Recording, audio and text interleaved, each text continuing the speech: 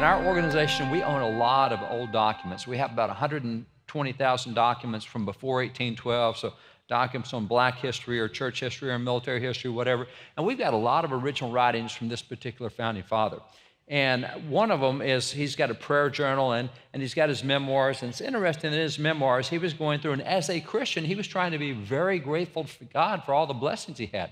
And so as he's going through and listing all these blessings, I'm reading them going, oh, that's good. Yeah, that's good. And then he gets to someone where he says, and I thank God for all the times I have not fallen down the stairs. What? And I started thinking about that. I said, you know, the only time you notice stairs is when you fall down them. If you walk up them and don't fall, nobody notices that. They notice if you fall. What's the blessing? Falling down the stairs or not falling down the stairs? And I got to thinking, you know, as many times when we drive the car, we go to the store, whatever, we make it back home, we don't have a wreck, we don't think about it. It's a blessing we didn't have a wreck. If we had a wreck, that's when we notice it, and that's not the blessing. I thought, you know, there's a lot of things in life that are blessings that we just don't notice until something goes wrong. The blessings of health until something happens. The blessings of a job until something happens. The blessings of family until something happens. It's just things we take for granted. And literally, we live in a nation where we take a whole lot of things for granted. Just to give you an example, even with our government, and there's plenty to gripe about and plenty of things we don't like, plenty of things that need to be fixed. And yet, having said that, if you look at our form of government, and we're one of 195 nations, at the UN this year, there's 195 nations. It goes up or down every year, but there's 195. They all have governments. Every one of them has a government. Now, our government, we wrote the Constitution in 1787, and we've had the same Constitution since 1787. Look at all the other nations in the world and compare what it would be like to live in other nations that don't have that kind of stability. For example, France has had 15 constitutions while we've had one. Just look at other nations and imagine the instability. We have so much stability, we just take it for granted. We just think it's natural and it's normal, and it's not. I was in Poland last year with a congressional delegation and talked to people in Poland. I talked to people in Poland that in their life, they have lived through 7 constitutions in their life. If you're a baby boomer from South Korea, you've lived through 6 constitutions, and we consider South Korea to be a very stable nation. So do you know what the average length of a constitution in the history of the world is? The average length of a constitution in the history of the world is real simple. It's 17 years. Now, we've had ours for 232 years. That's a huge blessing. I mean, that's just... We can gripe all we want about the problems with America. I like not having a new government every 17 years. And by the way, the world average is, on average, a nation averages a violent revolution every generation, and they average a new constitution every 17 years. We've had one for all that period of time. We also have creativity. When you look at where we are with creativity in America, there's a lot of ways to measure creativity, copyright, patent protection, et cetera. But America is 4% of the world's population, and yet every year we produce more technology, more cures, more medical discoveries, more plays, more symphonies, more entertainment, more everything than the other 96% of the world combined. Now, 4% of the world's population should produce 4% of the world's whatever. Not around here.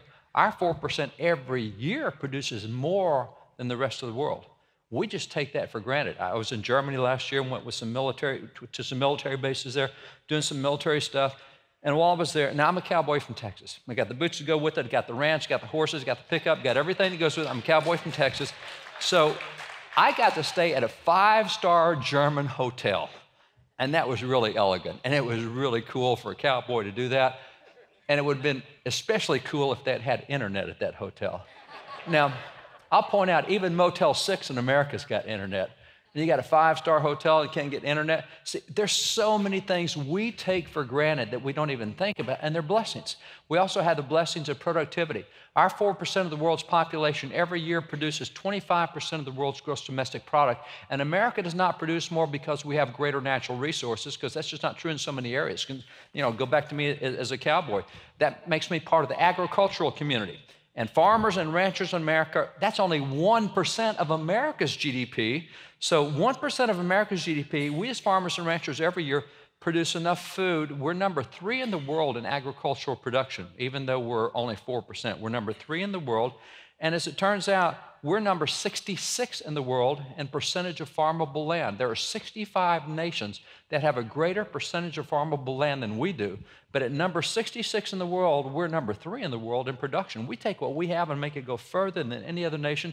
So we are blessed in so many ways. Now, here's the interesting part. With all that we do with history and all these documents we have so many textbooks. We got the first textbook printed in America, 1690, printed in Boston.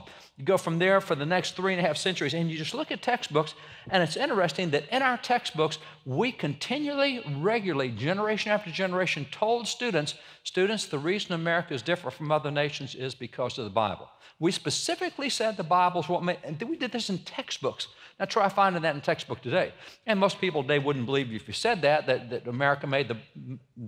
Bible made America different. But it's easy to prove. I mean, even the way we talk to one another, the way we use phrases and what we call idioms. Do you know there's 257 idioms that we speak to one another on a daily basis that are doing nothing but quoting Bible verses? I mean, it's really kind of interesting. If you happen to be a baby boomer or Gen Y, you'll recognize these. These are all Bible verses.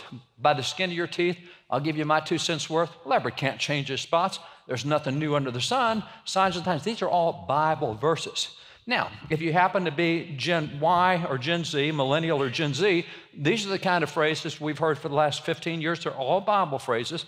They're all quoting specific Bible verses. And it's interesting. One of the things I like doing is when I hear on the news or hear on some TV program or something, somebody quote a Bible verse, I'll write it down, I'll note it, I'll send it to the office. ABC at this time on this day did this report and they quoted a Bible verse. I will tell you that over the last 2 years, the single entity that quotes the Bible more than any other entity quoting the Bible on air is ESPN. Now, they don't have a clue they're quoting the Bible, but they use these things. LeBron's going to take us to the promised land. There you go, there's a Bible verse. So we get all these phrases all the time, and people don't recognize. So if you want to have fun, next time you go to the gas station, or you go to Walmart, or you go to McDonald's, you go to Macy's, you go wherever, you're going to hear somebody use one of those Bible phrases, because we use these all the time. And if you want to have fun, stop them and say, do you know what Bible phrase you just quoted? And they're going to look at you like you're crazy, but the problem is they're going to say, no, I don't. What Bible phrase was that? And we won't know either. We don't have a clue where this stuff came from. Every one of these has a specific address to it.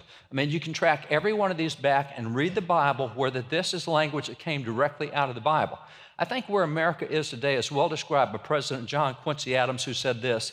He said, with regard to the history contained in the Bible, it's not so much praiseworthy to be acquainted with it as it is shameful to be ignorant of it. You see, America's had a cultural default in the last generation or so. Back in their generation, if you did not know that stuff came out of the Bible, they'd look at you and say, whoa, how can you call yourself an educated person and not know the greatest book in the history of the world? You didn't know that came out of the Bible? You're kidding me. Today, if you'd known that stuff came out of the Bible, we'd praise you. Say, that's unbelievable. You know the Bible that well to recognize those phrases. See, we've had a cultural shift where today to know the Bible is praiseworthy. Back in their generation, not to know it was shameful. Another quote, great quote from President Teddy Roosevelt. And by the way, I'm going to use presidents for the next few minutes because I want you to see that for 150 years, it was the presidents of the United States who carried the water on the Bible in America. It was the presidents who were continually reminding the people, hey, the Bible's what made us what we are. If we're going to be a great nation, we've got to have the Bible. I mean, the president's doing this? Yeah, and I want you to see that. Teddy Roosevelt, this is what he said. He said, the teachings of the Bible are so interwoven and so entwined with our civic and social life. Notice he did not say spiritual life. We all know that. He said, no, the Bible's so much a part of our social and our civic life that it would be impossible for us to figure what life would be if these teachings are removed. If you take what the Bible has produced out of America, you wouldn't recognize America. Let me give you an example. This prosperity that I was talking about that we enjoy here more than any other nation in the world. As a matter of fact, people, according to census data, people who live in poverty in America live higher than middle class in Europe. And that's not facetious, that's not hyperbole, that's not rhetoric, that is actually the truth. The World Bank says it's global standard for poverty. The World Bank says if you live on $2 a day or less, you live in poverty. Right now, 25% of the world lives $2 a day or less. That's $730 a year. In poverty in America, we consider poverty level for a family of 4 to be $41,000 or below. So $41,000 versus $720 our poverty level is completely different from the rest of the world in so many areas. So I'm not at all condoning poverty or saying it's not a big deal. I'm not saying that. I'm saying our level is so much higher than where the rest of the world is, even with something like that. If you happen to be in Hawaii, if you happen to be in Mississippi, both of those states say you should not get a job and come off welfare unless you can make more than $61,000 a year, because that's what you're given in benefits if you're in poverty. So you look at that and say, wow, that's an economic system that's totally different from everywhere else. That's part of the free market economic system. Now, what people don't recognize today is the free market economic system that's produced all this wealth and prosperity in America is the result of 5 Bible verses. Historically, it came from 1 Timothy 5:8, 2 Thessalonians 3:10, came from Matthew 25, Luke 19, and Matthew 20. People today in economics say, well, Adam Smith, he's the father of economics. In 1776, he did the 2-volume book, Wealth of Nations, and that's where we got the free market system. No, America had the free market system fully in place 100 years before he wrote that book. What he did when he wrote that book was just take what was already happening and talk about it. So we had that free market system. We were prosperous, so different from every other nation even back then. If you took out the free market system out of America, you wouldn't recognize us today. We'd be a totally different nation, but nobody recognizes that came from the Bible. Same with our form of government. There are 7 different human forms of government you can look at. America chose what's called a Republican form of government. That means we choose elected representatives we elect representatives that will represent us in legislatures. Now, that's unusual, especially at the time we did this 200 and some odd years ago. Everybody had a king. You had the King of France, King of Spain, King of Portugal, the Helvetic kings. Everybody had a king. King of Italy, not us. We did it different. And the guys who wrote that into the Constitution, by the way, Article 4 of the Constitution says we can never become a democracy. That's one of the 7 forms of government. We have to stay a republic. I have a Republican form of government, very different from a democracy. And they specifically said the reason we want a republic is Exodus 18:21, Deuteronomy 1:15 and 16, Deuteronomy 16:18. That's where in the Bible, before they had kings, before there was King Solomon or King Saul or King David, the Bible says, choose out from among you leaders of 10s, 50s, 100s, and thousands. Have elections. Elect your local, county, state, and federal people. The Bible says choose able men such as fear God, men of truth, hating covetousness. So not only do we have elections, we're told the kind of people we ought to be electing to office, and that's what we wrote into our form of government. So our form of government, if you took elections away from America, you would not recognize us. Now, so many nations have elections now, not when we were doing this back at the beginning. We pointed to the Bible as the reason we did it, and we broke the tradition of what was going in Europe, what was going in South America, what was going elsewhere. So you see, so many of our things that we have today come from the Bible. We just don't know that today. There's a quote also from Franklin Roosevelt. Franklin Roosevelt says, in the formative days of the Republic, the directing influence the Bible exercised on the fathers of the nation is conspicuously evident. He said, we cannot read the history of our nation of the rise and development of our nation without reckoning the place the Bible is occupied in shaping the advances of the Republic. So he's saying there's no way you can read American history without seeing what the Bible did. Now, he's wrong, because look at any textbook today and you will not see what the Bible did. You can definitely read American history today and not see anything about the Bible or any role that it had in early, but old history books always had the Bible in there. It's interesting, if he's saying the fathers of the Republic, that was his first part of the quote, the fathers of the Republic, Bible influenced them. Let me just give you an example. Let me take Ben Franklin, because Ben Franklin certainly is one of the least religious of the founding fathers. We have about 250 folks we call founding fathers. He's one of the 5 least religious. But Franklin is the first guy ever to call for the United States of America. Way back in 1754, he said, let's not be 13 colonies, 13 nations. Let's be one nation. Let's be the United States. Didn't happen, but 22 years later, he's one of the 56 guys who signs the Declaration of Independence trying to make us a nation. 7 years later, he's one of only 3 guys who signs the peace treaty to secure us as a nation. And then 4 years later, he is sitting at the Constitutional Convention helping create the United States of America. He's been wanting this for 33 years. This is a big deal in his life. This is his life dream, is to have the United States, and now he's helping create it. And by the way, this is Ben Franklin right here. He's the white-haired guy in the middle. He's 81 years old at the convention, and that's not impressive today because the average lifespan in America today is 80 years old. So he's a little bit older than average. That's today. When they signed the Constitution in 1787, the average lifespan in America was 33 years old. So, just for grins, if you happen to be a high school senior and you're here this morning, and you had been alive back then, you would have already had your midlife crisis. Because when you hit 18, it's more than half over. You're sliding from 18 on down. We just don't think this way. Nonetheless, here's Franklin, 81, and so he's wanted this, but it's not going the way he wanted, because it turns out as the states got together at the Constitutional Convention, they had their own agendas. You had the New York plan and the New Jersey plan, the Connecticut plan, the Virginia plan. Virginia didn't want New Jersey's plan. New Jersey didn't want Connecticut's plan. Connecticut sure didn't want New York's plan. So what happened? Everybody had their own agenda, and after 5 weeks at the Constitutional Convention, it is literally falling apart. Alexander Hamilton said, "See you guys, I'm out of here. I'm tired of all the fighting and bickering." George Mason from Virginia, "Bye, I got better things to do with my time than fight with you guys." So they're leaving, and at that point is when Franklin gave the longest speech he gave at the Constitutional Convention. It's on Thursday, June the 28th, 1787. I want you to see what Franklin told the other delegates as this thing is falling apart in front of his eyes. This is his life dream. He said, "Gentlemen, in this situation of this assembly, groping as it were in the dark to find political truth and scarce able to distinguish it when presented to us, how has it happened, sir, that we've not hitherto once thought of humbly applying to the Father of lights to illuminate our understanding?"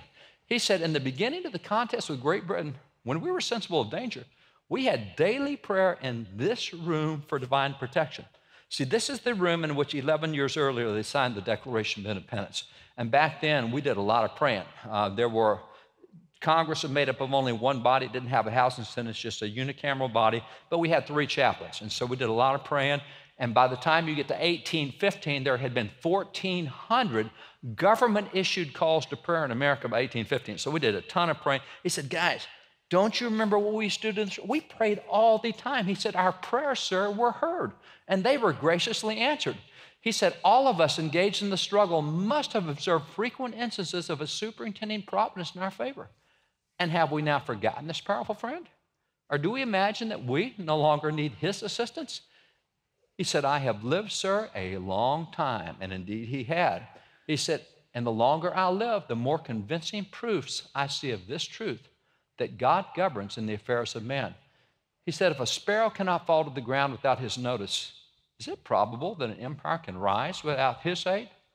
We've been assured in the sacred writings that except the Lord build the house, they labor in vain that build it." He said, "I firmly believe this, and I also believe that without his concurring aid, we shall succeed in this political building no better than the builders of Babel, and we should become a reproach and a byword down to future ages." He says, "I therefore beg leave to move that henceforth prayers employing the assences of heaven and its blessings on our deliberation be held in this assembly every morning before we proceed to business." May I point out, that's not bad for your least religious founding father. He just chewed the other guys out for not praying enough. But here's what I want you to see. That little speech you just saw was 14 sentences long. Now, in those 14 sentences, here's the question I got. How many Bible verses did you just see Ben Franklin quote? The answer is 14 Bible verses. These are the Bible verses that Ben Franklin just quoted. Now, if you had recognized those 14 verses, we would be praising you. Said, "That's unbelievable. You knew the Bible that well." See, that's today. Back in their day, even the least religious founding father knew the Bible that well. Even the least religious. See, that's the thing where it's praiseworthy today, but it was shameful back then not to know the Bible. That's the default that's happened. You see it with Franklin. By the way, the rest of the story is after Franklin gave the speech, they had discussions on what to do. George Washington reports part of what they did. He said that they took 3 days off. They went to church and they listened to patriotic orations at church. The Reverend William Rogers prayed over them. And I've actually got the actual prayer that William Rogers prayed over the Constitutional Convention. Pretty cool. He had the whole church, Constitutional Convention sitting there in front of the church, and he prayed over them. And it's not the kind of prayer we would have to open a city council meeting or something, a dinky little civic prayer. His prayer was so significant, they printed it on the front page of the newspapers of the day. And on the front page of the newspaper, his prayer over the Constitutional Convention was 3/4 the front page. I mean, it was a serious prayer he prayed. And so after that time of 3 days off and going to church and patriotic orations and getting special prayer, when they came back, delegates like Jonathan Dayton said the whole atmosphere had shifted. In other words, what was really a stupid idea last week is, the more I think about it, it's not that bad. And so they started making progress after all this stuff of falling apart. And so they get back together, they start on progress, and 10 weeks later, they come out with the Constitution of the United States, the most successful Constitution in the history of the world. Almost did not happen. Those 3 days, things turn around, and then they do it. Now, today, if you know the Bible and if you read the Constitution, you find Bible phrases in the Constitution. And you find all these Bible concepts and Bible ideas there. Now, they didn't put Bible verses beside it because, again, everybody knew it back then. Today, we look at that and say, the Constitution is a secular, godless document. Look, when somebody tells me the Constitution is a secular or godless document, what they've actually done is they've just told me that they are biblically illiterate because they wouldn't recognize a Bible verse if it bit them in the ankle because it's throughout. You find these Bible verses throughout. We just don't recognize it today, and they didn't feel a need to have to tell everybody back then. But again, you can look at the Bible verses, pretty significant stuff. So you look at what happened, and it was so obvious that even for a president like Andrew Jackson, who he's one of our least religious presidents, it was a no-brainer even for him. He said, the Bible is the rock on which the republic rests. And President Zachary Taylor was a war hero. His nickname was Old Rough and Ready. This is what Zachary Taylor said. Zachary Taylor said, the Bible is the best of books. I wish it were in the hands of everyone. It's indispensable to the safety and permanence of our institutions. He did not say our faith. He said our institutions. It's interesting that the more you look at our institutions, the more secular they become, the less well they operate. The more secular education becomes, the more the scores go down. The more secular economics becomes, the more we have corruption. The more secular government becomes, the less well it works. The more secular judiciary becomes, the less you get justice. I mean, all this stuff, the more secular it becomes, the less well it operates because God had principles for all this stuff. So that's what he points out, but he continues. He said, especially should the Bible be placed in the hands of the young, it is the best school book in the world. I would that all of our people were brought up under the influence of that holy book. Best school, he can't say that. That's unconstitutional. Which is the great irony. We've had the same First Amendment since 1791. We've not added any new religion clauses to the Constitution, and for all of nearly 2 centuries, it was fine to have the Bible in schools. It's not now, not that we've changed the Constitution, but we can't do it anymore. Why is it that we had the Bible in schools for nearly 2 centuries? Well, it's because we knew our history. You go back to someone like Benjamin Rush. We talked about him earlier. Benjamin Rush, in addition to all that he did, is also known as the father of public schools under the Constitution. He's the guy who said, all right, now that we're no longer 13 nations or 13 states, we're one nation, what are we going to have to do to stay a nation? And in March of 1791, he came out with this piece that gave a dozen reasons why we would never take the Bible out of public schools in America. And by the way, he started 5 universities. 3 of them still go today. He's the first professor of chemistry in the United States, wrote the first chemistry textbook, started academic education for women, education for black Americans. I mean, what he did as a pioneer in so many areas of education, unbelievable. But here he says, we'll never take the Bible out of schools. That's what will keep us a nation. So much did so many founding fathers write about that when you get to 1844 in a case called Vidal versus Girard's Executors and a unanimous Supreme Court decision, the U.S. Supreme Court said, whoa, wait a minute. Philadelphia has the government-run school and it's not going to teach the Bible? I said, no. If you're going to be a government-run school, you will teach the Bible. We're not going to have any government-run school that won't teach the Bible. A unanimous decision? Now, by the way, all of you did study that case in your American history textbooks, right? Y'all saw that one? No, don't think so. See, we had all this heritage and history for nearly 2 centuries, and then it all changed. And it all changed in a case in 1963. That case in 1963 was called Abbott and Shemp and Murray Corlett. In that case, the Supreme Court for the first time said, hey, this deal we've been doing for 2 centuries of having the Bible in schools, we're not going to do that anymore. Now, these are the guys who gave us that decision. By the way, they said in their decision, they said the decision to remove the Bible from schools was without historical or legal precedent. Wait a minute, did you just say that you took the Bible out of schools without any historical or legal basis? Yes, we did. Why did you take it out? This is where you read the case. This year I'm involved in my 9th case at the U.S. Supreme Court. Every time we want to know what the Supreme Court says, we read the decision and it tells you why they did what they did. If you read that decision, you find this statement. If portions of the New Testament were read without explanation, they could be and had been psychologically harmful to the child. Wait a minute. The Bible causes brain damage, and you're now going to save Americans from brain damage by taking the Bible out of schools? I would argue America suffered massive brain damage since we've taken the Bible out of schools. I mean, we've lost our brains in so many areas. But nonetheless, this is what the court says. So you look at that. Dr. Rush, way back 1790s, he said very simply, he said, the Bible, when not read in schools, is seldom read in any subsequent period of life. And by the way, we do a lot of national polling. We know this to be true. The younger you are when you start reading the Bible, the more likely it is to be a life habit all the way through. If you start when you're 4, 5, and 6 going into school, first grade, kindergarten, it'll stick with you. You can start when you're 14, 15, 16, but it's a little harder to make it a lifetime habit. You can start in your 20s or 30s or 40s, but the older you get, it gets harder. You can start in the 80s and make it a lifetime habit. You have to work at it a whole lot more. So this fact that if you don't study at the schools, you rarely get it the rest of your life, is why today we have such a high level of biblical illiteracy. Now, the Bible applies to every aspect of life. As a matter of fact, everything that's popping up on the screen here is something that has been in the news in the last 24 months. That's why I chose these titles.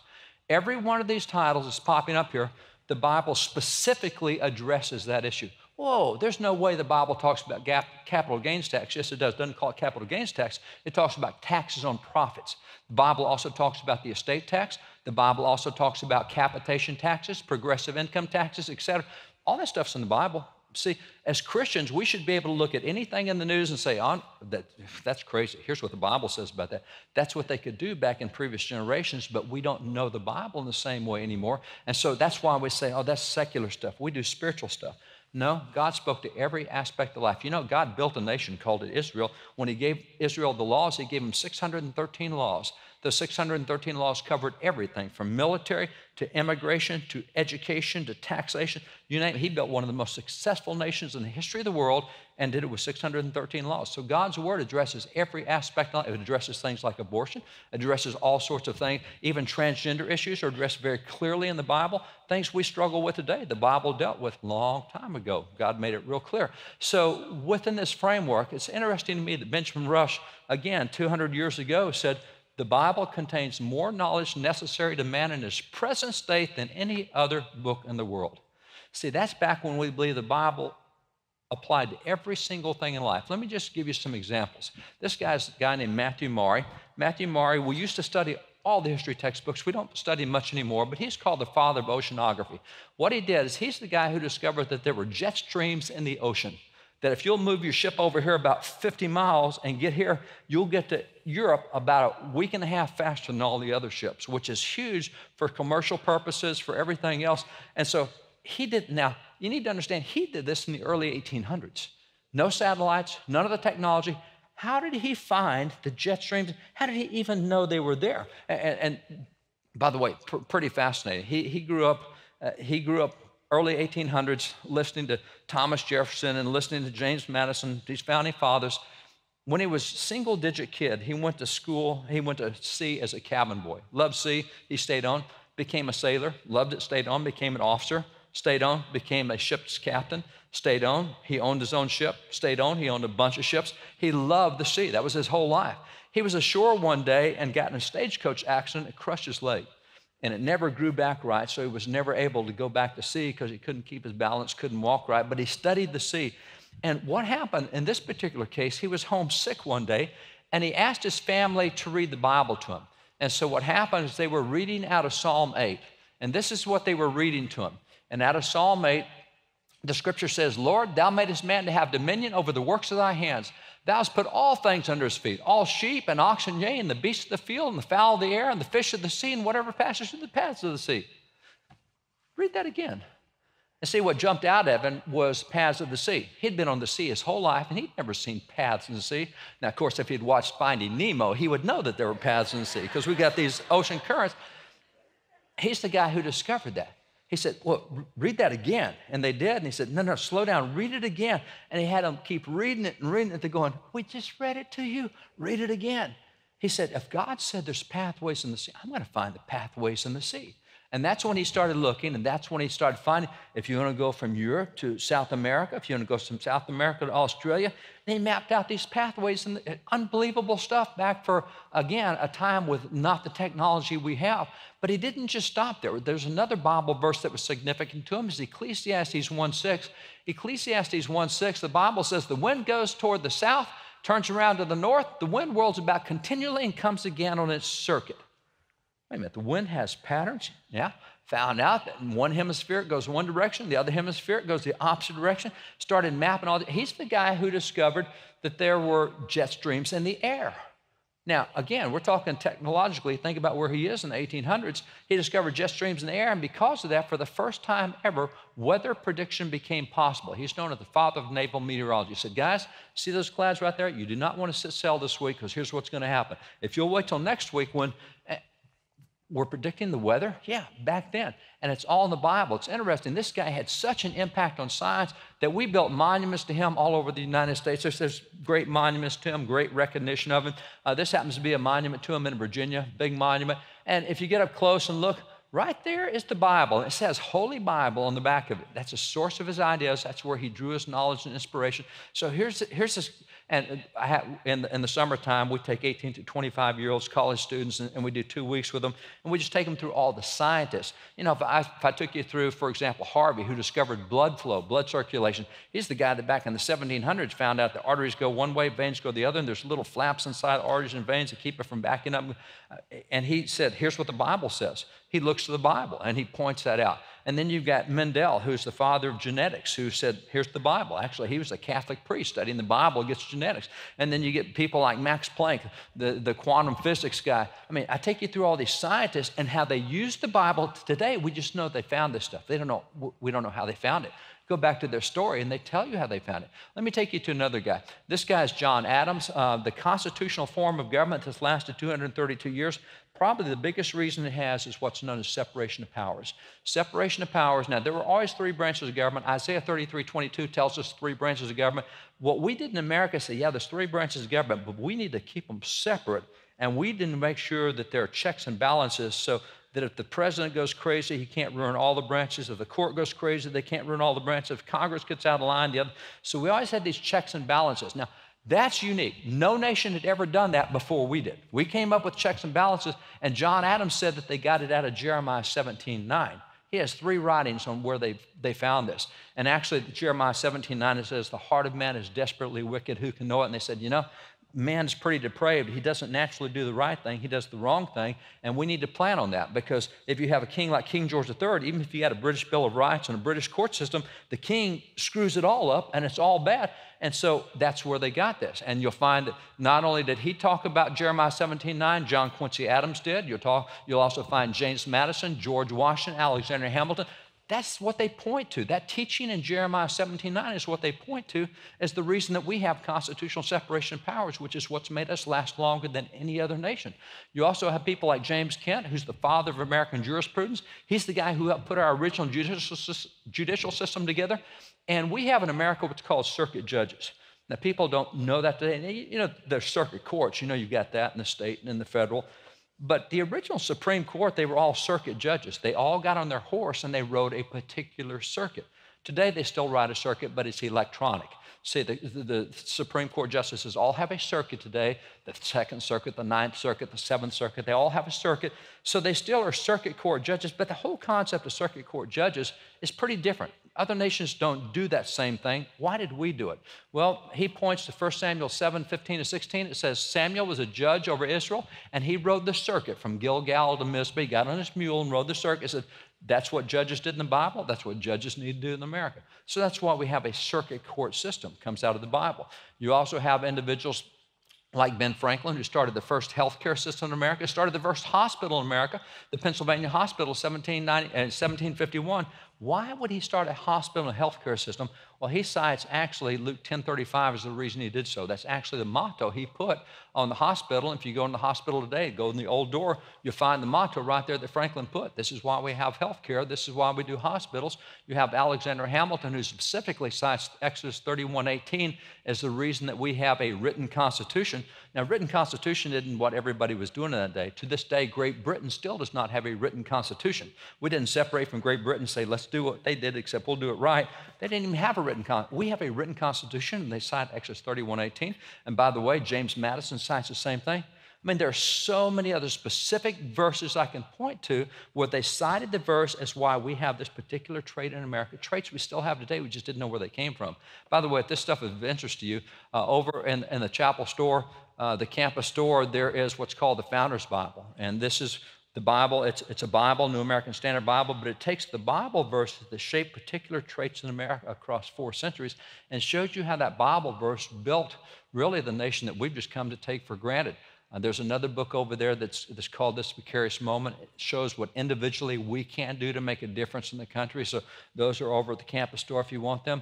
But you see, the problem we have in America today is very simple, and it's just summed up in this picture right here.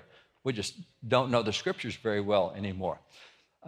It's interesting. National studies right now show that only 14% of Christians read through the Bible on a daily basis. Only 14% of Christians read the Bible daily. Now, I started with John Quincy Adams. I want to finish with John Quincy Adams. Going back to John Quincy Adams, in 1848, a book came out from John Quincy Adams that showed 10-year-old Americans how to read through the Bible from cover to cover once every year. You can imagine what would happen today if a president wrote a book showing 10-year-old Americans how to read the Bible cover to cover once a year. That's what happened back then. It was such a popular book. It went through so many editions so quickly because everybody in America wanted their 10-year-old to see, hey, here's what the president says when reading through the Bible cover to cover once a year. And this is what John Quincy Adams explained to 10-year-olds back then. He says, no book in the world deserves to be so unceasingly studied and so profoundly meditated on as the Bible. He says, I myself for many years have made it a practice to read through the Bible once every year. And by the way, if that's not your practice, let me challenge you this morning. Make that your practice. If you've never read through the Bible from cover to cover, make a commitment this morning and says, 12 months from now, when we get back 12 months from now, I'm going to have read the Bible from cover to cover. Now, this is what he's recommended for all students. And by the way, this was a real common practice in America back then. It's what we did in schools, etc. So he's saying, read through it cover to cover. I do it once a year. He was 70 years in public life.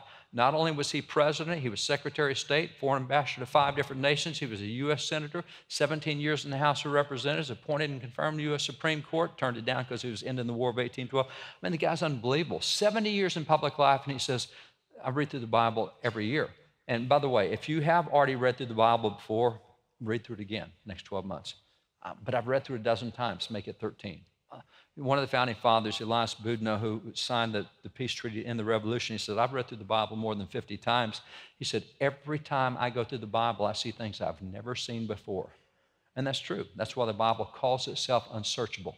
You will never get to the bottom of the knowledge that is in that Bible. Every time you go through, it's like digging away to, like peeling an onion. You get deeper, deeper, and deeper, and deeper. You just unpeel it every time.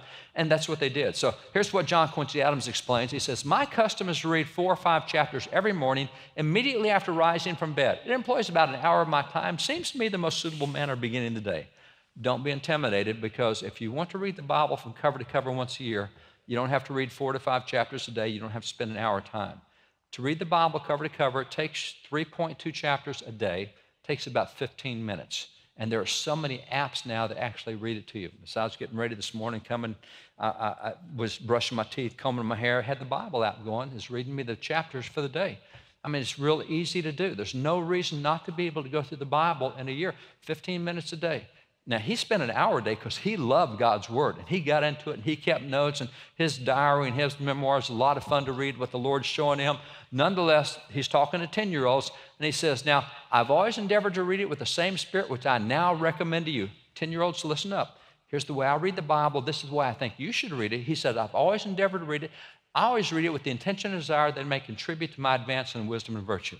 When I read the Bible, I'm not looking to get blessed. This is not a spiritual blessing. I'm looking for something that will change my life. I want something that will change the way I think, my wisdom. I want something that will change the way I act, my virtue. I'm always looking for application, which is why they find it applying to judges, and applying to economics, and applying to government, applying to education, applying to immigration, applying to military. It applied to everything because they're always looking for practical application. That's the way to read God's Word. Take and get into God's Word and look for stuff to apply. It is revolutionary, the amount of wisdom that's there, God knows how to build nations. He built a great one. We use his principles to get, as many warts as we have on our nose in America. Now, we got less warts than other nations, but my gosh, no one's been anywhere close to what we've been able to accomplish. And so much of it goes back to people who would apply God's word. And again, we had blemishes and we didn't do everything right, no question. But there's a great promise God gives in Joshua 1:8. Joshua 1:8, God says, if you will constantly think about my word every day and every night and be sure to obey it, then you'll be prosperous and successful. And I would argue that America has been more prosperous and more successful because more than any other nation, we tried to take and apply principles in so many areas, and that's why it's worked for us. Again, we're not perfect, but we've done more than other nations have. Now, if you as an individual will make that, if I'll get into here, and I'm going to be in it, and I'm going to apply his word, you'll be prosperous, you'll be successful. That's the guarantee God gives us. So I challenge you, take God's word, start applying it in a very real way, but get into it. Go through it from cover to cover once a year. God bless you guys.